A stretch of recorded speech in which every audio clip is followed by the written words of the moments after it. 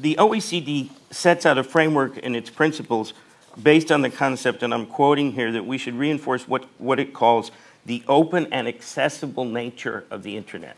And I think those are absolutely critical terms to remember as we have this discussion, open and accessible. And I believe that these principles move us close, as Rebecca McKinnon's new book, which is out this month, for those of you who haven't seen it, it's called Consent of the Network. As her book puts it, it moves us close to understanding that we do not have to choose between anarchy in cyberspace and laws that will effectively ruin what we've built to date. That's a false choice. Anybody remember that phrase?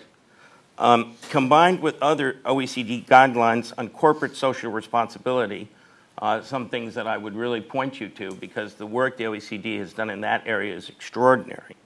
These principles, at the very least, provide the balance that we should be seeking.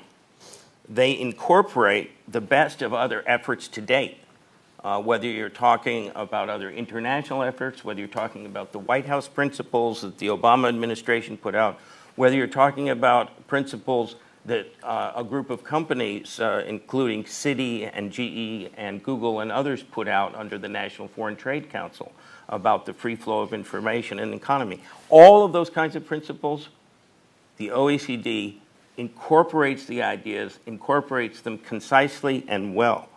And God hopes those principles obviate the need for any new sets of principles